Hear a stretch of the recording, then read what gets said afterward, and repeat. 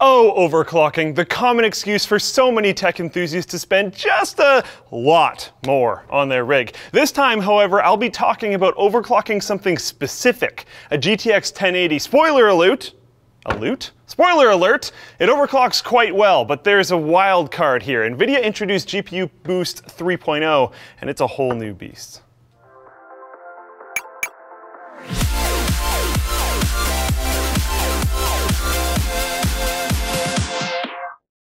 Cooler Master's Mastercase Maker 5 features the freeform modular system for nearly unlimited customization. Learn more in the link in the video description. To explain GPU Boost 3, we need to give some information about GPU Boost 2. Your graphics card would dynamically change its frequency across a linear frequency offset curve. This is the curve that you would increase across the board, due to it being linear, whenever you applied an overclock of say 50 or 100 or wherever it was on that little slider that you had before. And then based on the load that's on your card, your frequency would fluctuate along that curve. This is generally quite a good system, but it sometimes falls short because it doesn't crank your clock speeds up to its potential maximum for every single possible voltage level. And these voltage levels will dynamically change based on things like temperature, power, and a whole bunch of other stuff. So odds are you're losing performance somewhere. So GPU Boost 3, alongside other more general improvements over GPU Boost 2, allows us to either overclock the old way with linear offset curves, or break away from that linear offset curve and tune things per voltage point. What? Okay, so that's kind of rather confusing, sorry about that. Let's actually do some stuff and hopefully it will make more sense. The feature that helps you do these things is called OC Scanner within the EVGA Precision app, which is the only one that supports it so far, although I'm sure it will become ubiquitous soon. Within the scanner, there are 3 different modes. Basic mode applies a set frequency offset to all voltage points. Linear mode allows users to linearly increase the clock offset after choosing a start and end point. And then it gets interesting with manual mode, which first off, it's fairly self-explanatory, you manually input values for frequency at each voltage step. But it also enables the run button, which is where the fun begins. This will run an automatic test that will determine and apply what it thinks is an optimal overclock. But before clicking run, click the little cogwheel down below, which is enabled in the OC Scanner mode, and play with the settings a bit. They start a little too high in my opinion, although this may change by the time people get their hands on it.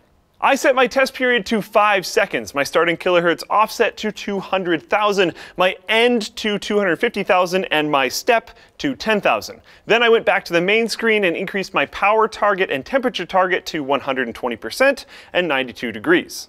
Then it's time to click Run. What happens now is a FurMark window will open and a fuzzy EVGA logo will show up, resulting in what Colton called MS Paint with Radar. What a noob.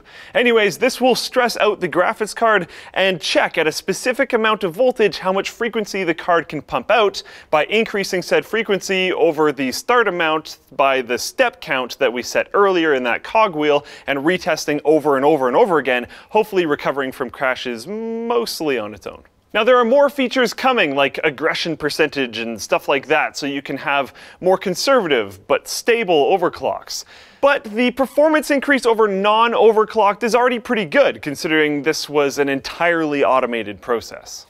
After that, I set everything back to default and applied a manual overclock of my own, increasing the core clock by 200 MHz and the memory clock by 500 MHz. This isn't the most aggressive overclock I could have done, but it was pretty rock solid, and I'm comfortable running both my 1080s at this speed, so if you do it on your own, it should probably be fine.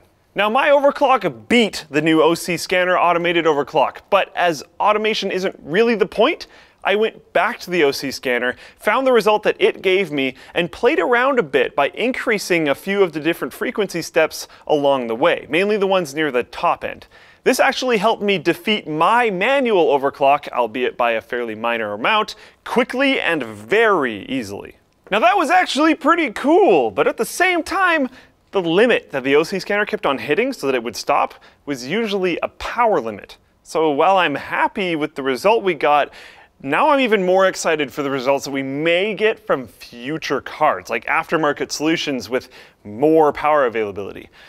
I'm shooting this video before I leave for Computex, and I'm pretty sure it's coming out after I come back. So by the time you see this, you will actually be more informed than I currently am about what cards will be available with potentially higher power solutions. So here's hoping that that actually does happen. Does it give you the creeps when your internet provider tracks your web browsing? If today's lack of online privacy brings out your inner grizzly bear, then you should try TunnelBear. TunnelBear is a simple VPN app that makes it easy to browse privately and enjoy a more open internet. With TunnelBear turned on, your Wi-Fi connection is secured and your online activity is kept private from your internet provider. And people like advertisers that are trying to look up and track people so that they can target advertisements on you and sell that information to other people, which you don't necessarily want, and then profit from that data sale. TunnelBear has a top-rated privacy policy and does not log your activity. Try it for free with 500 megabytes and no credit card required. And if you choose to get unlimited data, you can save 10% by going to tunnelbear.com/LTT. If you like the video, like it. If you dislike the video and you're like, I don't want to performance tune my graphics card, you're dumb, you can do that. You can also subscribe if you want to see more of our coverage on aftermarket 1080 cards and everything else, to be completely honest. Go to Amazon, use our affiliate code, that helps us a ton. It's actually kind of a big deal and stuff. You can buy our t-shirts at the link in the video description down below. Go on the forum and talk about graphics cards in a constructive and non-aggro way. And check out this video up here, which was the release video for our 1080. That will give you more information about just like kind of the reference card and how it performs when it's not overclocked.